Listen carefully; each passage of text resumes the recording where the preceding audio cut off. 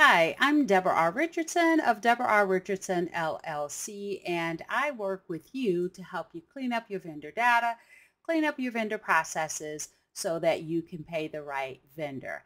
Now, this week's Vendor Master File tip of the week is one use case for instant payments that speeds up a slow process.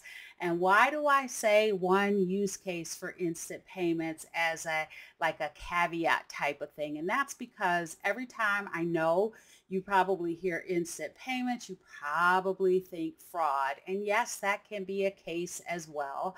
But there is a use case that I think you might want to pay some attention to. And so we had on the IOFM, if you're familiar with that accounts payable, actually it's accounts receivable too organization.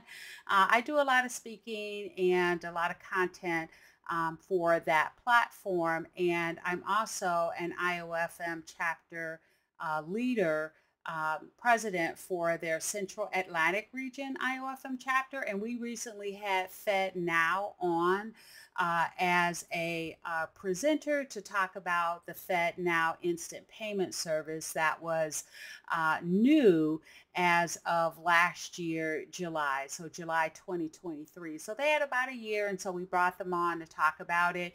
And I talked about, or I identified 7 quick facts that I learned about instant payments through the Fed Now service in a podcast that's actually going to come up right after this video. But there's something that I really think is one of the 7 quick facts that I think can really help. So I wanted to bring it out in this video.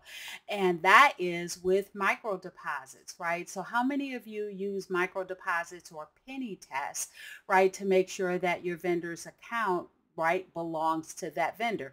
But that can be a long process. So first of all, you have to include it in the pay file, and there are certain NACHA requirements related to micro entries is what they call them, right? And so you have to make sure that that's compliant. And then once you send it up in the pay file, it's 48 hours. It can take up to maybe a little more, maybe a little less, 48 hours to appear in the vendor's account. And then you have to wait for the vendor to confirm it, right? And so that whole process can take a long time because it's 48 hours. You might have the vendor's attention right then, but now 48 hours has gone by or more, and they're off doing vendor things, and they take a longer time, right, to come back and confirm. Well, what if you're in contact with the vendor, you send them an instant payment, and according to the Fed Now service rep that we had on our meeting, that time is 5 seconds. So it reduces down from 48 hours, more or less, to 5 seconds. That means that all you have to do then is send the instant payment and then wait for the vendor to confirm. Now, waiting for the vendor to confirm, you might not have a whole lot of control over that, but at least if you tell the vendor that you're going to send the payment, you might as well just tell the vendor that you've sent the payment and the payment is there. You have your vendor's attention, and they can provide you what you need to confirm that payment amount. Can save you at least 48 hours.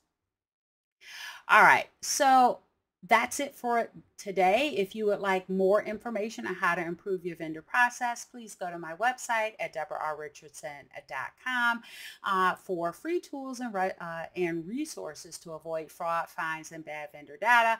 And if you'd like over 163, 149, I don't know, it's a lot of hours. I keep adding stuff because fraudsters keep evolving, regulations keep changing. So if you like lots of hours of annual training that is only on the vendor setup and maintenance space, then make sure you check out the Vendor Process Training Center at training.deborarrichardson.com.